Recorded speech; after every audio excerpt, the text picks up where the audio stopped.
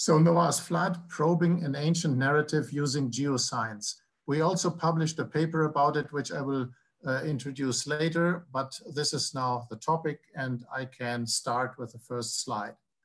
Every one of you is more or less familiar with the story, and many artists have brought it to pictures, these dramatic pictures where all mankind drowns except for Noah, and the ark is always nicely pictured, and of course with all the animals, and this is also a nice story also for the children, of course. Yeah, and this whole story, of course, is rooted in what we know from the biblical record. As you can see, the wickedness of men, and Noah is chosen by God, and then he is saved, and then there is the announcement of the flood and the course of the flood. This is all registered, and this narrative we read in Genesis 6, 7, and then later also in Genesis 8. But there were also other flood stories, and I think we will hear about this in the second talk. We know about a Sumerian flood, a local flood, about 3150 before Christ, or before Common Era, as you would like to put it. And we know about an Akkadian flood. Akkadian Atrahasis epic talks about it, and this epic is from the 14th century BC. Then we have the flood of the Gilgamesh epic, which is very, very interesting, and I will come to it in a minute. It's on the 11th tablet of the Gilgamesh epic, which dates from the 12th century BC. And then, of course, the biblical flood, the transcript is about 7th century BC. So the Gilgamesh epic is especially interesting because it is a very similar flood story to what we know from Noah's flood. There is also someone chosen and he is saved. Interesting, not only him and his family, but also the hand workers, those who helped him build the ark, they were saved. It's a very, very similar story. And it is, for me, rather a confirmation that there has been a major catastrophe and people got really impacted by that.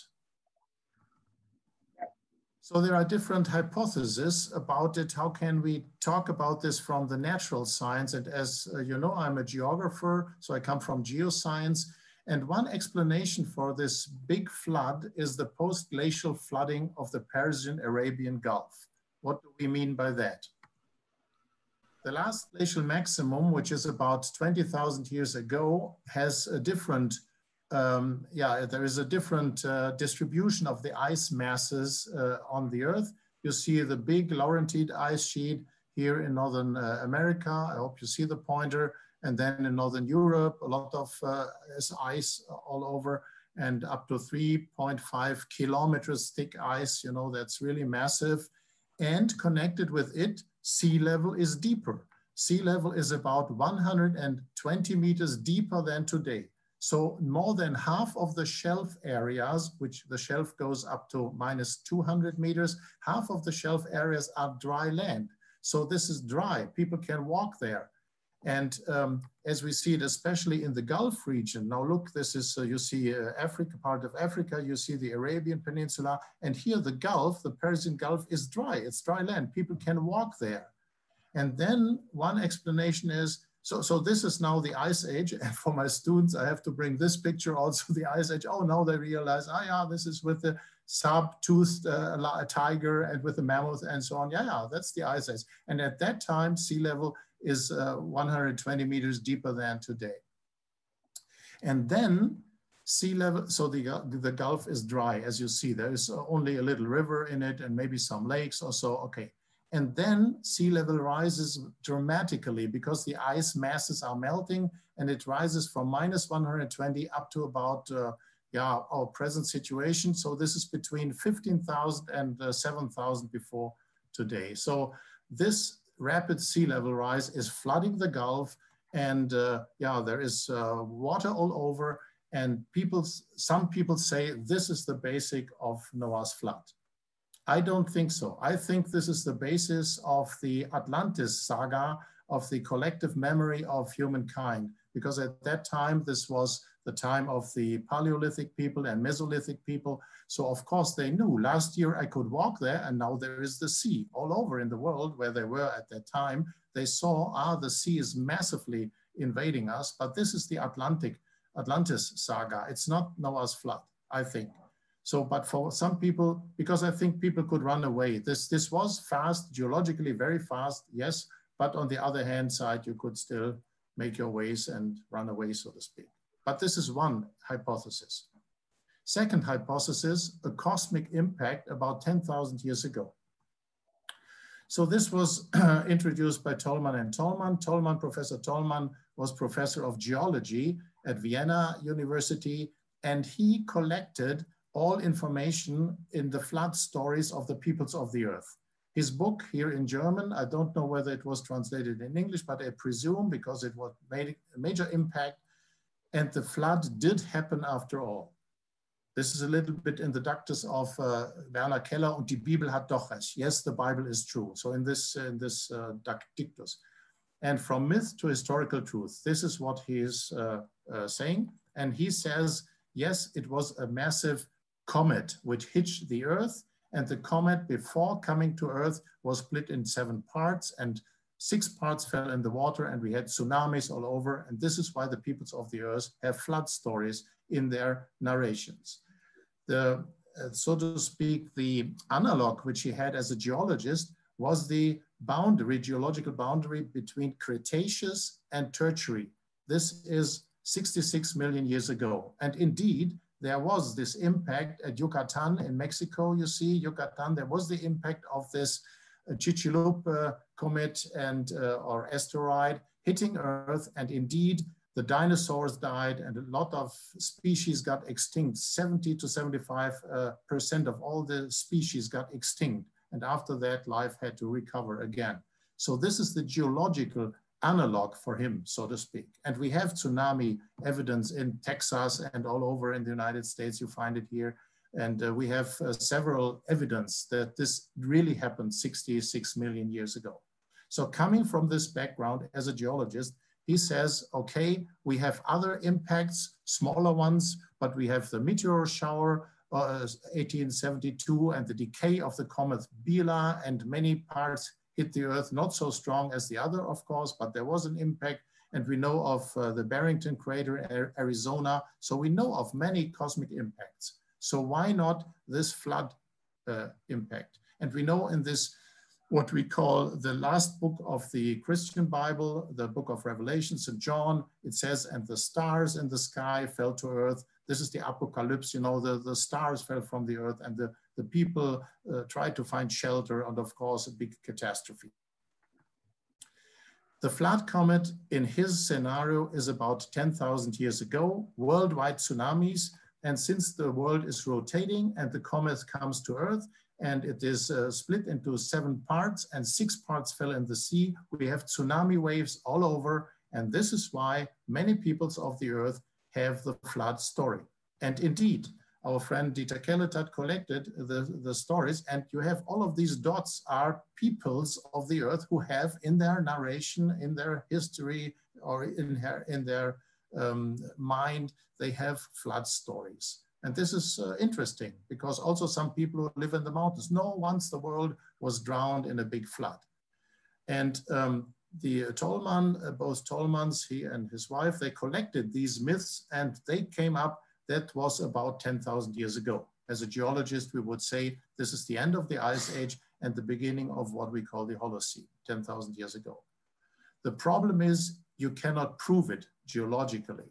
There, at this boundary, which is Pleistocene Holocene, we don't have the iridium anomaly, which we have from this big catastrophe at the Tertiary, Cretaceous Tertiary boundary. We don't have it here. This is the problem about it, and nobody has found the evidence as a real proof. It's a nice theory. It has some charm, but it is not proven scientifically. The third hypothesis is the post-glacial flooding of the Black Sea. There was a big impact by the book by Ryan and Pittman, Noah's Flood, the new scientific discoveries about the event that changed history. And it was then in National Geographic, and it triggered a lot of research projects, scientific research projects. And their theory was there is a mega flood from the Mediterranean via the Bosphorus into the Black Sea. The sea level is low in the Ice Age, then sea level rises, and then there is a mega flood into the Black Sea region, and peoples who were around this lake at that time, they drowned. I will explain a little bit more. We have, again, this scenario: sea level is low, 20,000 years ago, and a lot of land bridges exist. You see here the Black Sea, and you see the Aegean Sea, and they were discoupled. They were discoupled. So the Black Sea had its own history at that time. And then you have the melting of the ice caps, like in Eurasian ice cap, and a lot of these meltwater lakes goes into the Black Sea. And the Black Sea at that time is a freshwater lake, and peoples of the earth are around this freshwater lake because they need, of course, water to live. And then 8,500 years ago, sea level rises, and we have the Aegean Sea, the Mediterranean, coming into this basin, because at that time, the Black Sea was minus 150 meters. So we have the rise of the general sea level worldwide, and at 8,400 before today, we have the connection, and then the waters catastrophically go into the Black Sea, and the people who are around, they drown, and this is the background of Noah's flood, the big flood history. And there are some arguments from geological. Indeed, when you look at the fauna, it becomes fresh. So we have a freshwater fauna, and then all of a sudden, the saltwater fauna starts again with Mytilus, which is definitely fully marine. So this is why they say it is catastrophic. Pittman and Ryan say it's catastrophic. They're both geologists, so it's not just fantasy. This is the core, the evidence from geology. And of course, the lower picture here, this is how then the painter thinks it could have been. But there is some evidence like that, and you have to explain it. Well, it was making such an impact that Ballard, this is the man who found with his submersible, who found the Titanic, you know. So he was searching for this shoreline, minus 150 meter shoreline. Do we find people there which drowned, who drowned, or what do we find? They found some wood indeed. Oh, they said this is maybe a construction or so. But later they dated the wood and it came out 200 years. So that was nothing, you know. So again, the real evidence, there is this geological evidence that obviously it was a sudden connection, but that this is the background is another very questionable explanation. The fourth one is that we had a mega flood catastrophe in Mesopotamia. So we are now going to Ur. Ur, you see the Gulf, the rest of the Gulf, and here is Ur. Of course, as you know, the birthplace of Abraham. And Sir Leonard Woolley, in the 20s, he was excavating Ur, and he wrote this nice book, Ur of the Chaldees. And in German, it's translated Ur und die Sintflut, Ur and the Genesis flood, because in German, this is, so to speak, more direct. It is the Genesis flood. So what did Sir Leonard Woolley excavate when he excavated Ur? This is the Ur as we would see it today with the Sikurat and so on, Ur, the birthplace of Abraham. Indeed, he found something very special, a so-called flood layer. You see it here, it's called in this picture to the left, B, there is a flood layer. And in his excavation, there is a layer below number 4 in this right part. And then there is in the middle, this number 3, which is sterile. There's not much in it, a little bit of pottery, but not much. And it's all of a sudden it must have been deposited. And then come the strata where we say, yeah, this historical strata of a tell. A settlement hill is a tell. So Ur is a tell, you know. Okay. And we have it also in our publication. I come to this, and this is the flood layer. This red is the flood deposit. The flood layer, it's water-laid silt of fluvial origin. So we know it is from a river coming, it's deposited at one time, and it's about average thickness 3.5 meters. So that's really massive, 3.5 meters of deposit. So that means, of course, much more water is coming. I worked in Uruk. In Uruk, this is north of Ur. Uruk is the biblical Erech, and it's a little bit north, as you see. And what do we see there? Uruk Varka, it's a 16-meter high tell in Lower Mesopotamia. And you have early finds from late Chalcolithic, so it starts the 5th millennium before Christ. It's founded as a twin city. It's the birthplace of writing. The first cuneiform lettering comes from there, 3,200 before Christ. It's the invention of brewing of beer, also not unimportant beer. And it is the legendary city of King Gilgamesh. And the city wall, which you see here in red, this is the city wall, is still preserved. It's 11 kilometers, still preserved from the Gilgamesh. Interestingly, when you look in Genesis 10, which talks about Ham's son is Cush, and Cush fathers Nimrod, like Nimrod. And the Lord said, Nimrod, whom the Lord saw as a great hunter. You know this passage, I think. And the most important cities in his kingdom were Babylon, Erech, Uruk, this is what we are talking about, Akkad, and Calneh. So a city, he is a city builder. And that means he builds a fortified settlement. And I think the Nimrod of the Bible, this could be the Gilgamesh. That's a very interesting topic I would like to discuss with the rabbi, and we would have to go into the details with that.